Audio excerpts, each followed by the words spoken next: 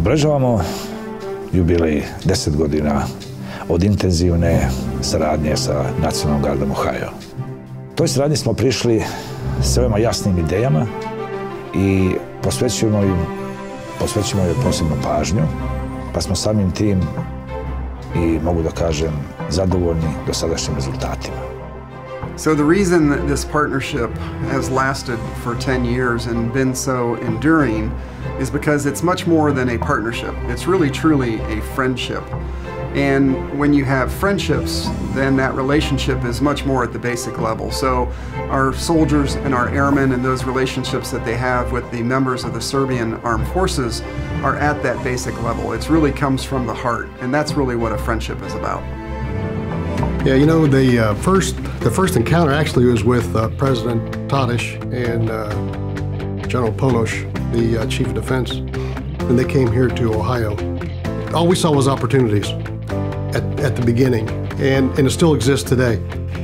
And what we saw was that the Serbian Armed Forces was professionals, the Ohio National Guard was professionals, and bringing those professionals together, it was a learning environment.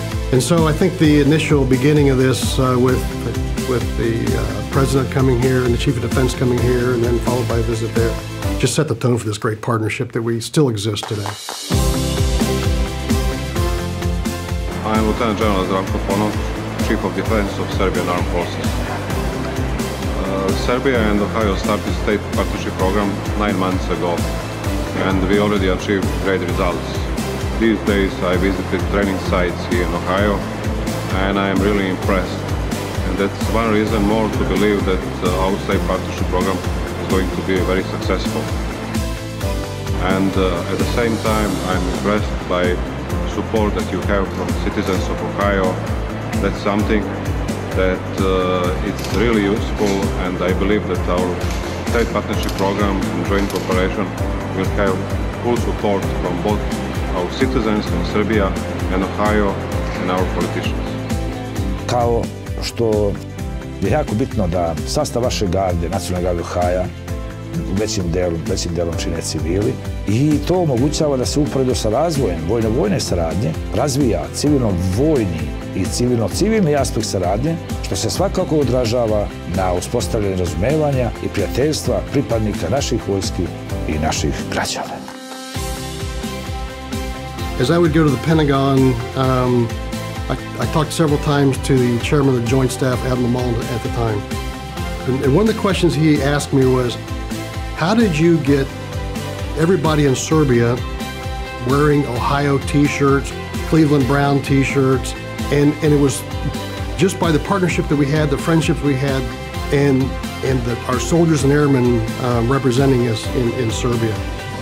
I know the friendships that have been established between not only the leadership of the Serbian Armed Forces, but down to the individual soldier and airman level will really truly be those kind of enduring relationships that will carry us forward. General Ponoš and I first met, we talked about setting this up as the best partnership of all of them. The expectations were exceeded immensely. And that's because the soldiers and airmen that we had participating in it, the soldiers and airmen that the Serbian Armed Forces had participating in it, nothing actually to do with General Ponoš and myself. It was the participants that participated in this great program.